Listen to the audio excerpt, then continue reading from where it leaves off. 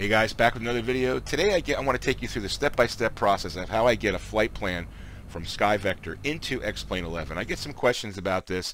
I just want to show you how simple it is to do. You're going to need a little tool, which I'm going to show you in a second. So I'm in SkyVector here, and I use my normal process to set up my flight plan with, airports and GPS waypoints and stuff like that. So that's all pretty straightforward. Then what I do is I hit this little icon right here, okay?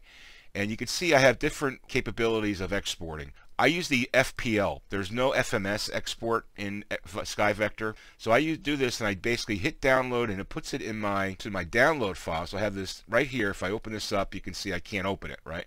So what I do is there's this little converter that you can get on xplane.org. It's the FPL to FMS converter, okay?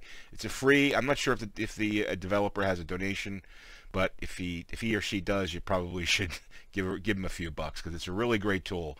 Okay, so once you download that, you load that up, okay, and it asks you basically to load in the FPL, which you do, okay, and then you just simply save it, and you can see it just showed up right here. And I open this up, and you can see this is exactly the format that you want in FMS. Now once you have that, you open up your program files, X-Plane 11 output FMS plans. I have it as set up as a shortcut on my desktop because I do this so often. And all you do is you just drag that in there.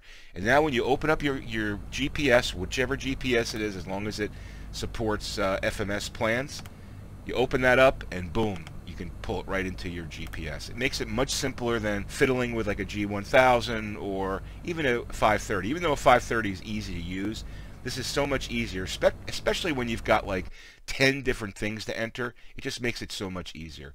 So that's the process I use to do that integration. I hope that was helpful. Hit the like button if you like what you saw, and don't forget to subscribe to Bambino Games for more X-Plane 11 tips and flights. Have a great day.